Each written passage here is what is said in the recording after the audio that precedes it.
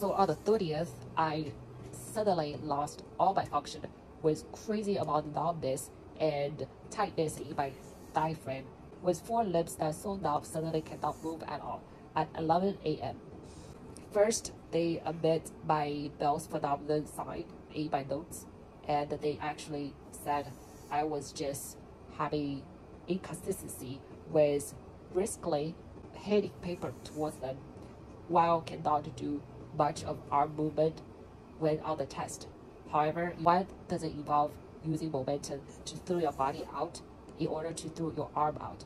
And they're using that as a way to say it's inconsistent.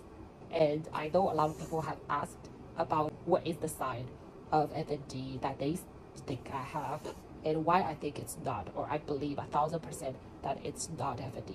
The reason is, first, they keep saying that with distraction, my tone is muted, and while concentrated, they testing that my tone goes up, which shows Babinski sign as a upper motor neuron sign.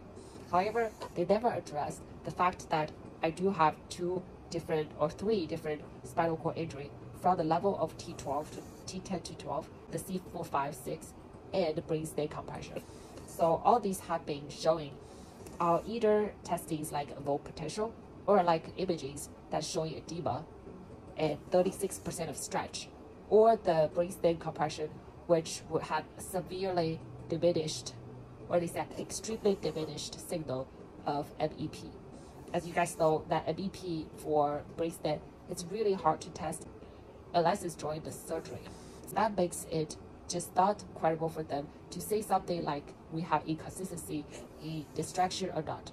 The second thing about distraction is we all know that the spasticity that can reproduce when you focus on it or take a breath into it, because the more you focus on moving the area that is blocked by spinal cord injury, and the more short circuits that gonna create around that area. But when you don't do it, that means sometimes you don't really have that sign, because also by lower injury of tender spinal cord from T10 to 12 of stretch injury is quite severe. Thank you so much for following along, and if you have any questions, please drop down in the comments. And I love you guys.